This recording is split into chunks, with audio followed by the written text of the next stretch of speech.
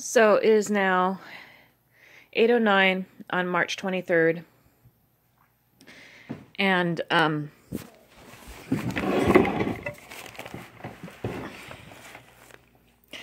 want to, before I get into my dreams, I just want to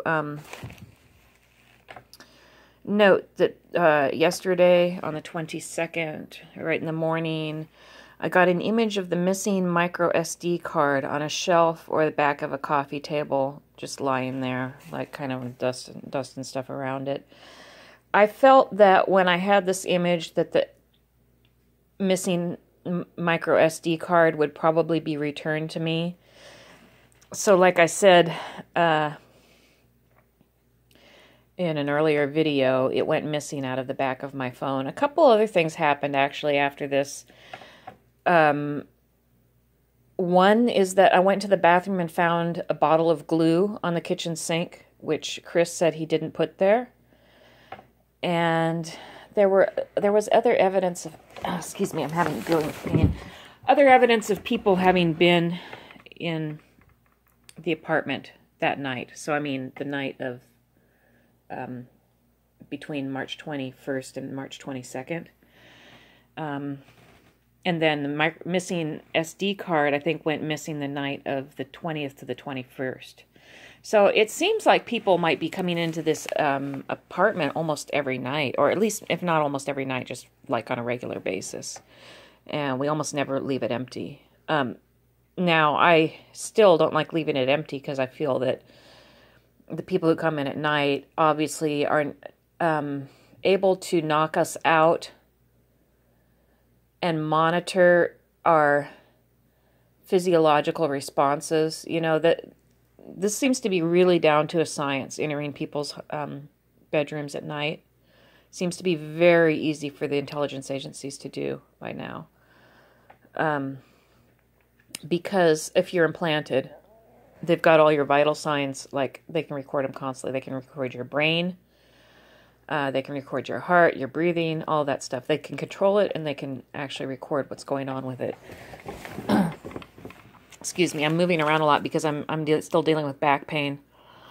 So anyways, somebody had been in the apartment, so I thought, well, maybe I'll find this SD card somewhere. And well, what ended up happening was, so the evening of the 22nd, so the same day, I decided to do some laundry before bed. And when I went to the dryer, like the second time I'd gone to the dryer to check the clothes and see if they were dry, I maybe pulled out a couple items that I thought were already dry, and as I pulled them out, guess what flies out of the dryer? The micro SD card. The missing 32 gigabyte micro, and it's the only one I have that's 32 gigabytes. So that's weird. Was it in the laundry the whole time? Probably not. I'm guessing that maybe someone actually threw it into the dryer. I think that my clothes that were bleached, you know, all of a sudden my clothes turned up with bleach stains on it. I think that probably was done in the laundry room as well, that maybe while my clothes were in the dryer, someone brushed some bleach on it and stuff. And there's other stuff that's happened to me, or my clothes in the laundry room. I know that there's cameras in the laundry room down there just based on the stuff that's happened to me, the many different things that have happened to me down there. So the missing SD card shows up in my laundry while my laundry is in the dryer, almost dry.